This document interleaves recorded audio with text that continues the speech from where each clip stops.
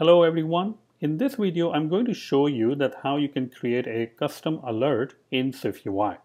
Now, the first thing you might be wondering is, well, why are we creating a custom alert? Because there is already a way that we can create alert in SwiftUI. Well, the problem with this alert box or the alert view is that it does not support text fields. So if I even go ahead and create this alert, it is going to allow me to return the alert view. So let's go ahead and do that. And I will say it doesn't really matter what I say over here. Let's just say true for now, or binding, or whatever.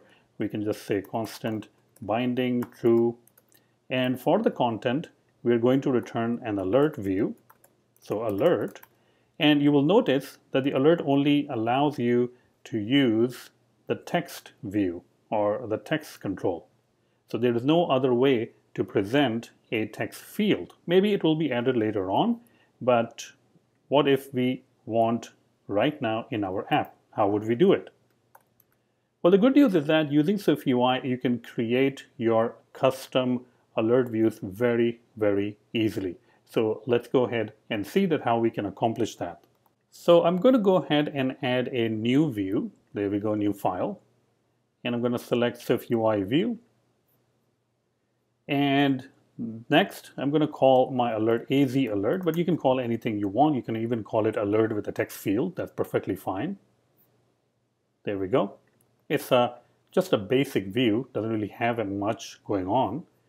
Now what we want to do is this alert will be presented from the content view, so this view.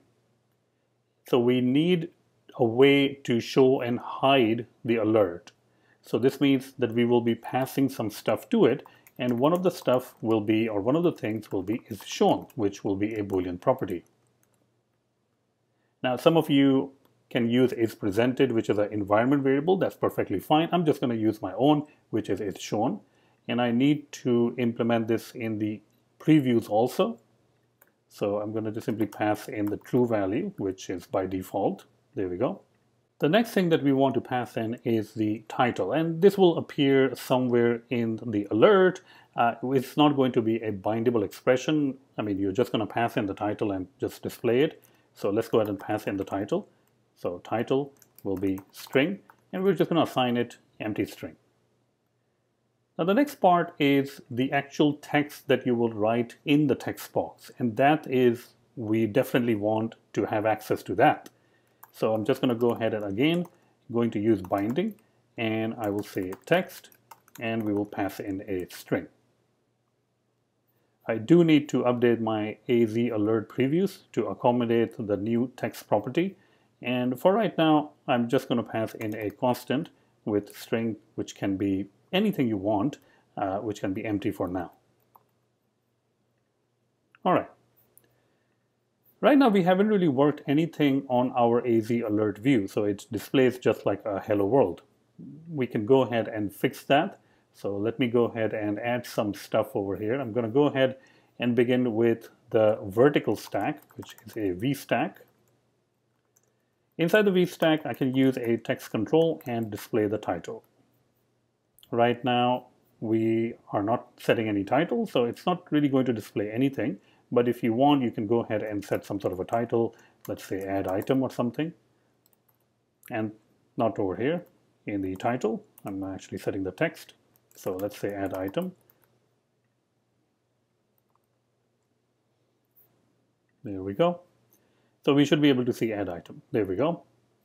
The next up is the actual text field. So let's go ahead and add a text field over here. The text field doesn't really have any sort of a title, so I'm just going to leave this thing blank. There we go.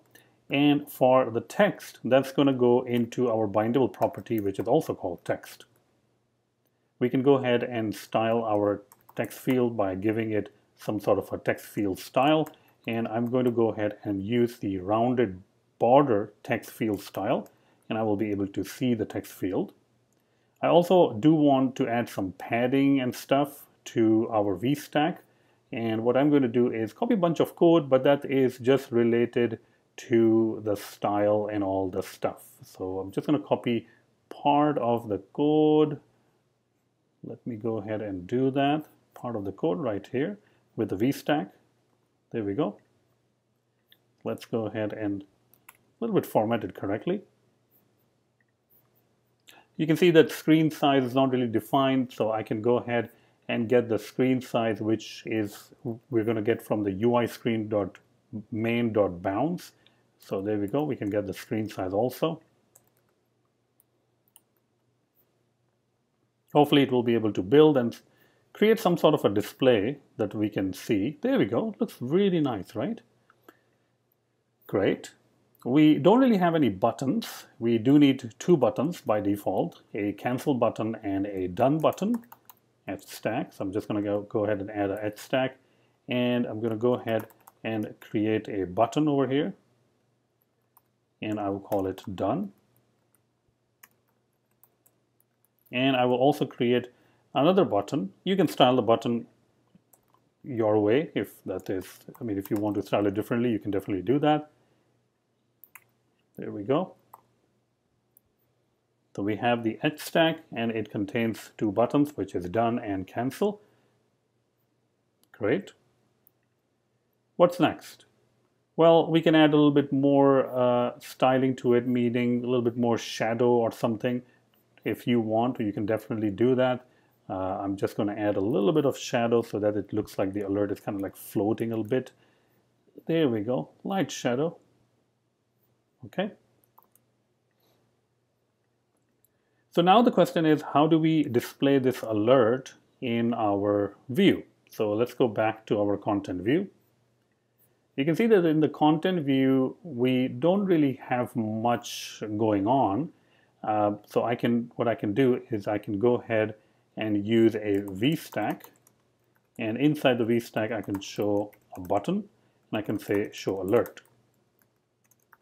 That will be the only thing right now in our content view. Since I want my alert to show kind of like in the middle of the screen, I'm going to go ahead and wrap the VStack. So I'm just going to wrap this with a ZStack. So I'm just going to also change this to ZStack. All right. And inside the ZStack, not the VStack, but inside the ZStack, I'm going to go ahead and create our alert. So AZ alert. And you can see that I don't have a bindable property or text that I can send to the AZ alert. So I need to create both of those things. So I'm going to go at the top and create two state variables. There we go. I get rid of some state variables, is presented and text. Once again, you can also use the environment object or the environment key value path, which already has the is presented. You can use that. I'm just creating my own, but if you want to go that route, you can definitely do that.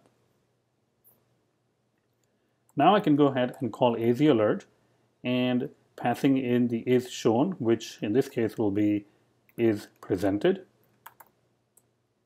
and the text itself. So you can see the text, we haven't really passed anything over here. So let's go ahead and pass that. So I'm going to go ahead and say text. The other thing that you will notice is that we are not really passing the title. The reason that we're not passing the title, we set the title over here to add item. So if we remove that and kind of like just say it is blank and move it a little bit up, so we can pass this as a first argument. So now I can go ahead and to the content view, and I can say maybe title over here, and the title can be anything you want. I'm just going to say add item. It's not really adding any item, we know that, but we're just going to call this add item. Okay, so let's go ahead and resume. So the first thing you will note over here is that the is presented right now, the content view, everything is kind of like showing. So the first question would be, well, why is it showing? And how can we hide it? And the reason it is showing is that inside the AZ alert, we didn't really do anything with the is shown property. I mean, we created the property, but you can see that it's not really being used anywhere. So what we are going to do is we are going to change the offset of the alert to make it off screen. So I'm just going to go ahead and say offset for the Y. And if it is shown, then we are going to go ahead and set the offset to 0, or otherwise we are going to go ahead and set the offset to the screen size dot height. So making it disappear, or making it somewhere that you can't really see on the screen. And we can also go ahead and say animation spring. So when it does come back, it comes back with an animation. Let's go ahead and build it. Now we can go back to our content view and try to resume this. So now you can see that since the is presented is false, so we are passing false, it is somewhere off screen. So now I'm going to go ahead and run this. Once it is running, then I can go ahead and tap on the show alert, and you can see it's nothing going on. Well, the reason there's nothing going on is that right over here, we need to set is presented to be true, but we never did that. So let's go over here and set self.isPresented equals to true. All right, let's go ahead and give it a try, another try. Oh, beautiful. But now it doesn't hide. So you can see the cancel and the done, it's not really doing anything. It does come up, but it doesn't really do anything. Okay, so this means we have to do something in AZ Alert. You can see that in the done and in the cancel, we are, well, leaving it completely blank. It's really not doing anything. So this means that we can go ahead and say is shown equals to false. And this one also, we can go ahead and say is shown equals to false. And since is shown is a binding property, whenever we change is shown, it is automatically going to be changed for is presented, which in turn will become false, and then the view will render again. So let's go ahead and run this again. Show alert, cancel, show alert, done, show alert. Looks really nice, right? So we can now easily see what is going on, and we have created a very nice, beautiful alert. Now, one other thing that you can do with AZ Alert is that to provide some sort of closures, meaning some sort of functions that can be called when you press on the done and when you press on the cancel. So this means we can go ahead and create onDone, which is simply a closure, and whenever you call onDone, it is going to pass in a string, which is the same string that you have entered into the text box. It's not going to return anything, and providing a body, it's kind of like this, like empty body for now. Using the same approach, we can also provide onCancel, and onCancel is not really going to do anything. It's not really going to give you anything, and also we can initialize it kind of like this, empty closure, if you want to. So this means that whenever you say done, we can go ahead and call self.onDone, and we do need to pass in something which is self.text. And when you call cancel, we can simply say onCancel, and we're not really going to pass anything. Now on to the person who is calling, which is content view. If the content view is interested in passing in onDone and passing in the cancel, then it can do that. So I'm just going to go ahead and say onDone, and if I'm interested in that, I can do those things. And we'll get the text back. And now I can do something with this text. I can maybe add it to a collection, I can add it to a list, an array, things like that. But once I get the text, I can do whatever I want. So this will give you a little bit more idea of, by exposing the onDone and onCancel, you can get these closures or callbacks where you can take further action. So hope you like this. I think it's a really good way of creating the alert with the text field, which is not available by default. But now if I go ahead and click something over here and I type something over here, let's say hello world or something, and I say done, I can go ahead and print it out. So either I can print it out over here, or I can print it out as soon as the person is actually typing. So let's go ahead and see that how we can do this. So what I'm going to do is I'm going to add another, let's say that we add another text over here. So that's the first way I'll show you that the text is actually changing. So text is simply displaying text, which is this state value. And keep in mind that we are sending this state down to the AZ alert, so it will eventually get changed when you type something in the text box. So I'm going to say show alert, and I'm going to say hello world. And there we go. You can actually see the hello world is being displayed. Now, if this is not what you wanted, but you wanted to get the text back, you can also get the same text back right over here, and you can add it somewhere. Maybe you can add it to a list. So this is completely up to you. Whatever you want to do, you can definitely do that. All right. So I can show it to you. It's pretty simple. So what I'm going to do is I'm going to go ahead and create a particular list first, or some sort of items. So you can see it's like 5 items. And then I'm going to go ahead and create a very basic list, nothing complicated, just a basic list that is going over those items, those 5 items. So if I go ahead and resume it right now, it simply says 5 items, nothing complicated, I hope. And finally, I can go ahead and whenever the person says on done, I can go ahead and append the text to the item. Since the items is a state, it's going to re-render it again. All right. So let's go ahead and run this. Show alert. And I'm going to say foo, done, and there we go. You can actually see the foo being inserted. I'm going to say show alert, and I'm going to say boo, and there we go.